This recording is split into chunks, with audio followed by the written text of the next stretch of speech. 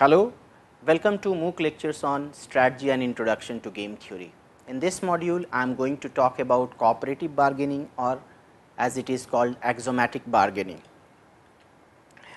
A bargaining problem represents situation in which we have to pay attention to three things. First, a surplus needs to be split, as we have learned in the previous module, and for division there is a conflict of interest, in the sense that giving more for one person automatically means that giving less to the other person. There is also a possibility of concluding a mutually beneficial agreement. If you remember the canonical example I gave in the previous module, that in the buyer and seller case, that buyer is willing to pay as much as V and seller is willing to get at least C. So, V minus C needs to be split. So, anything between this, if a price is determined between V and C, then it would benefit both of them. No agreement may be imposed on any individual without his approval. That is the third thing. So far in the previous module, what we did is called non-cooperative or strategic model. What it did, that we explicitly modeled the process, that how this bargaining would take place. For example, we talked about one stage, two stages, three stages, or infinite stage alternating bargaining offer. But if we think about it in real life, we face several situations in which the bargaining process cannot be pinpointed in an exact manner, that okay, first player 1 will make an offer, then player 2 will get to accept or reject, then player 2 will get to make an offer. It is also possible that after player 2 rejects, player 2 makes an offer, and again player 1 rejects, player 2 again gets to make an offer. So, we do not know the exact process. So, we are going to take a slightly different approach. This is called axiomatic approach, in which we abstract away from the process and consider only the set of outcome that satisfy some reasonable properties. Nash was the one, same economist or mathematician after whom we have Nash equilibrium in non-cooperative setting. So, this is another work from Nash. Nash proposed this approach, and he stated that one states as axioms several properties that would seem natural for the solution to have, and then one discover that axioms actually determine the solution uniquely. So, the most fundamental question would be that what are those reasonable axioms? What should we take as reasonable axioms? So, let us start with a very simple example, without thinking about any game theory, without thinking about what we have learned so far, that two players are engaged in bargaining over one unit of good. If agreement is not reached, then players do not get anything. Both the players have identical preferences, they are in identical scenario. What do you expect would happen? What would happen in this case? We expect that players will agree to divide this one unit, because it will benefit both of them. So, this is basically efficient outcome, and next, that each of them obtain one half. This is the symmetric outcome. Of course, you can think that it is fair and all, but we will see how it is happening here without bringing fairness into picture at this stage. Let us talk about a general case. What happens, that let us say X is the set of possible outcome or agreement that can be reached, and D represents the disagreement outcome. So, what we can write here mathematically is X is something like X1 and X2, where X1 goes to player 1 and X2 goes to player 2, such that X1 plus X2 is always less than or equal to 1, and D is of course 0 0. In this case, both of them get 0. Now, it is also important that we understand the role of utility. The same unit of money would not benefit or would not give the same pleasure to different people. Let us say that if you give 100 rupees to a person who has almost nothing, he would be very happy, he would be very satisfied. But if you give 100 rupees to Bill Gates, who has really high amount of money, that would not make any difference. So rather than dealing in terms of x1 and x2, we should be dealing in terms of u of x1, that is utility that player 1 would derive from x1, and utility that player 2 would derive from x2. Now in that sense, we should talk about the utility set that would give the utility pair u of x1 for player 1 and u2 of x2 to player 2, such that x1 plus x2 is less than or equal to 1. And D is of course the utility that player 1 will get from 0 and player 2 will get from 0. This is disagreement point, and capital U is the utility possibility set. So the bargaining problem is a question of how to allocate utilities among two parties. This utility, how we are getting? This utility is coming because a surplus is getting divided between these two players.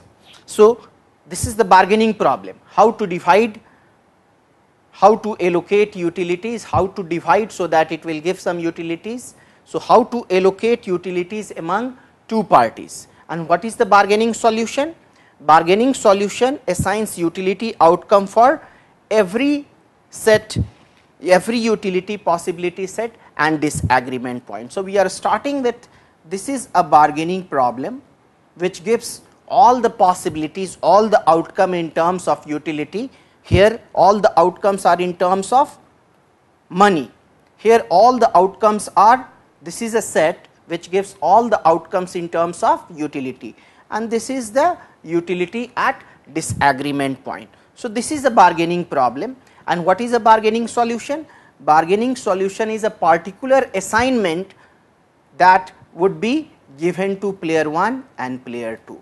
This is small u, sorry for my poor handwriting, this is capital U and this is small u1, small u2. Okay. So bargaining solution assigns utility outcome for every set. So what are those principles, what are those axioms that we were talking about? The first important axiom is scale free. So if we think of utility, how do we talk about utility? Let us say when I say I prefer tea to coffee, what do I mean?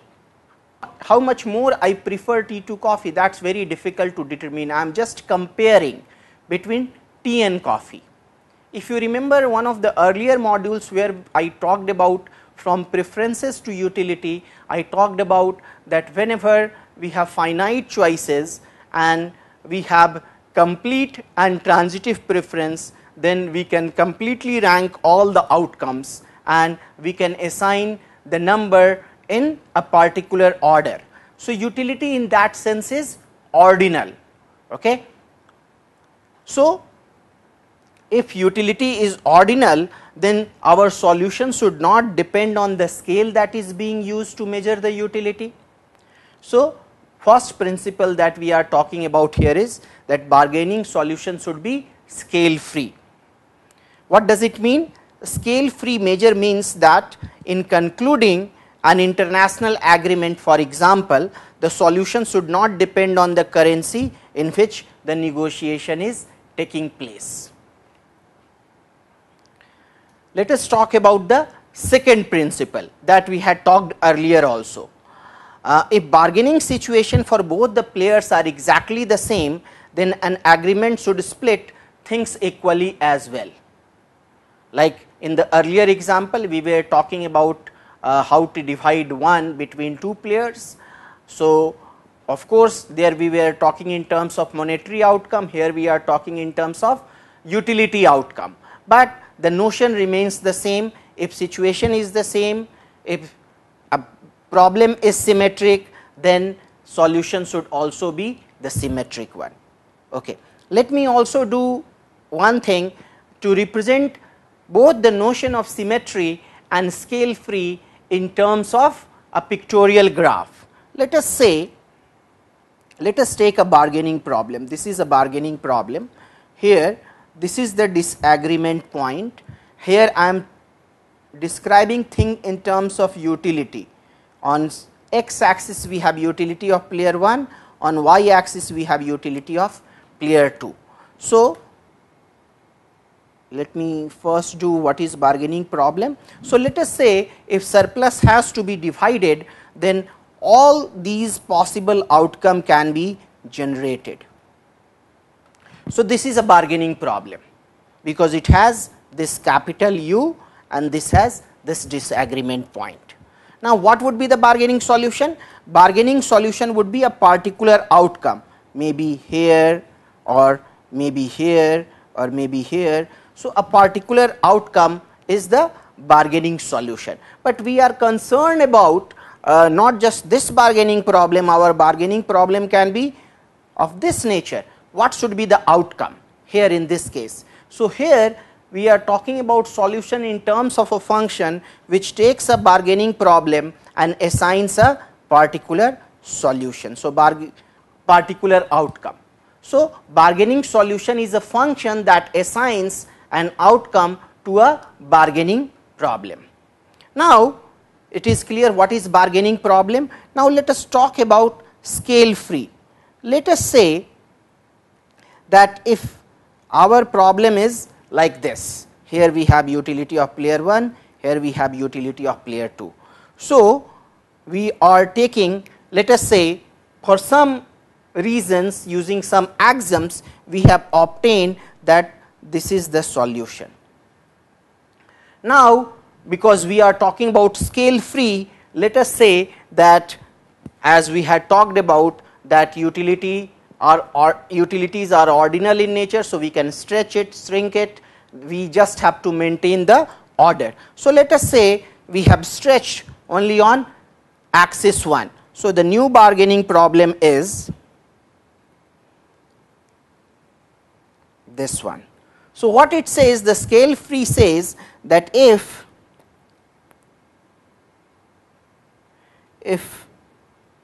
this is the solution recommended by the bargaining this is the outcome recommended by bargaining solution, we stretch, if we stretch it back, this point should coincide with this point, it should come back to this point. This is what a scale free means. Third point that we talked about symmetry, what we are talking about, that let us take a symmetric problem. Let us say here we have a value, here u1, here is u2. If u1 is equal to u2, here we have d1 comma d2, that is d. If d1 is equal to d2, so the solution should be on the 45-degree line. Here this solution we should get as at this point where both the values are equal. So that is symmetry. The third is that there shouldn't be any wastage. We talked about the efficiency. The bargaining solution should exhaust all the possible gains, that is reaching to a situation in which one party cannot gain any more utility without taking utility away from the other party.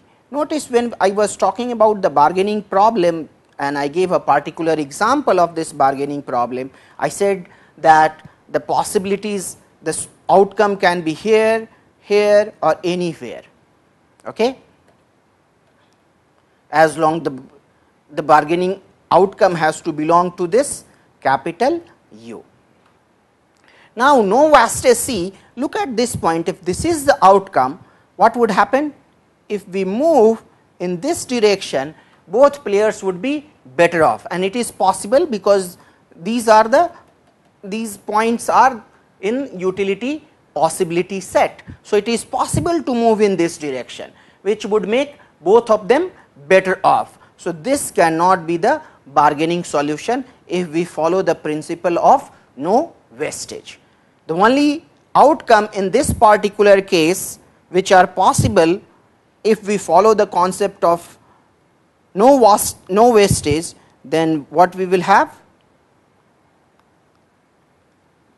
outcome on the boundaries would be possible. In this case, what would happen? If we want to increase the utility of any person, it will invariably mean the decreasing the utility of other person. So, no wastages should be clear. The fourth one is alternatives not chosen don't matter. What I mean here again, let us say that if we remove some of the alternatives that were not chosen, then it is desired in the new bargaining problem the solution should remain the same. Let us look at graphically. So, here is the bargaining problem and the bargaining solution recommends this particular outcome. What it says that let us take a new bargaining problem in which we have all the possible utilities except these.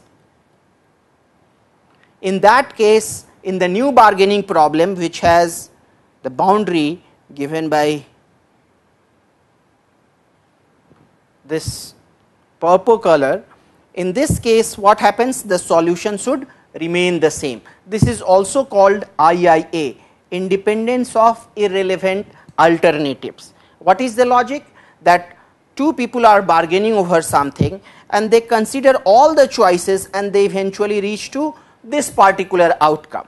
So, if we take out some of the possibilities which were considered in the earlier case, but now in the new problem discarded, they were anyway not selected earlier. So, even in the new situation, they would not be selected because the outcome that was selected earlier is still present. So, this is called IIA. So, let us talk about, these are the 4 desired properties that we talked about. Let us talk about some of the bargaining solution proposed by philosophers and in the social scientists in the earlier ages, and we should check what principle do these solutions satisfy. So, let us talk about egalitarian solution first. What is an egalitarian solution? That it chooses an outcome giving equal utility to each side and lying on the utility frontier. So, let us talk about all 4 properties. What was the first property? Scale free. Let us hold on for scale free. The second property was that no wastage. Of course, when we are talking about that the outcome should lie on the utility frontier, what do we mean by utility frontier? That if this is the problem, then this would be the straight line is the utility frontier. Similarly, in this case the utility frontier is given by the boundary. So, no wastage is satisfied. Similarly, that IIA is also satisfied because if if an outcome giving equal utility is present, even after removing some of the option, that would be selected. So, IIA is satisfied. If a problem is symmetric, then everyone will get the same utility as it is given in the definition. So, it is symmetric. How about the scale free? So, let us take an example that would clear whether it is scale free or not. Let us say we have to divide 100 and it gets divided into 50-50 to both of the players. Now, let us say player 1 protests and says that he values dollar or rupee twice as much as player 2. What would happen in that case? Because he values dollar twice as much as the other player, he would get 33.33 and other would get 66.66. Why? Because his utility from 33.33 would be 66.66, and while the other player's utility from 66.66 we can assume it is 66.66. So, it is of course stupid for player 1 to argue that he values money twice as much as player 2, but it is not scale free, because if he is coming up with new utility scheme, then the solution is no longer the same. So, egalitarian solution does not satisfy the scale free. The next one is utilitarian solution. As opposed to egalitarian solution, what happens in the utilitarian solution? It chooses an outcome maximizing the sum of utilities. Since the solution lies on the utility frontier, there is no money left on the table and it satisfies no wastage. Again, here we have also, if we delete some of the option from the negotiation, it does not change the outcome. So, principle 4, that is IIA, still holds. But how about scale free? Again we will see that there is a problem with the scale free. Let us say that player 1's utility is given by 2x and player 2's utility is given by x.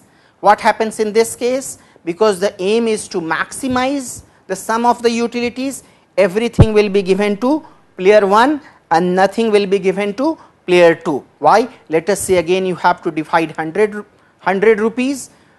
If you give it to player 1, it will translate into 200 because 2 multiplied by x. If you give it to player 2, it will translate into 100. But your attempt is to maximize the sum of utilities, so you will give everything to player 1. But let us rescale the utilities again. Now let us say that player 2's utility is represented by 3x. Now in this case, everything will be given to player 2 and nothing will be given to player 1. So utilitarian solution is also not scale free. Now we are going to talk about Nash solution. What did Nash propose?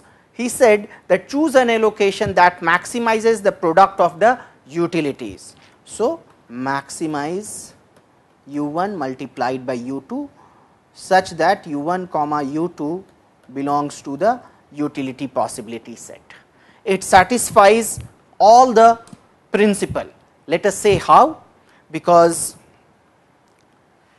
if the situation is exactly the same for both the players, then what happens? It will involve little bit of mathematics, but let us pay attention. u1, if we have on x axis u1 or y axis u2 or the utility of player 2 and here utility of player 1, u1 multiplied by u2, this is an equation of hyperbola. So it will be like this.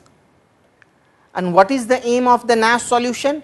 To achieve the highest hyperbola possible. So let us take a bargaining problem.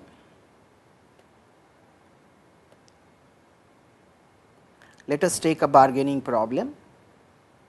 What is the aim?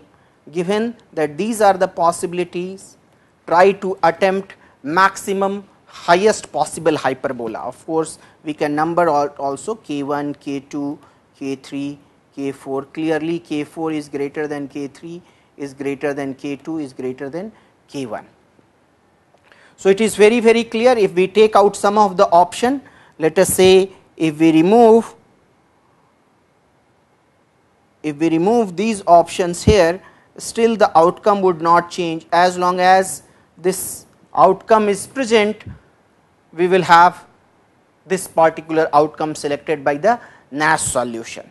So IIA is satisfied, no wastage is satisfied, scale free is also satisfied. How? We will see. Let us take an example. We will see that scale. So let us take this example in which two players would like to split 1. Utility of player 1 is given by 2x, utility of player 2 is given by x. What is the Nash solution? Nash solution would, because if player 1 is getting x, then player 2 will get 1 minus x.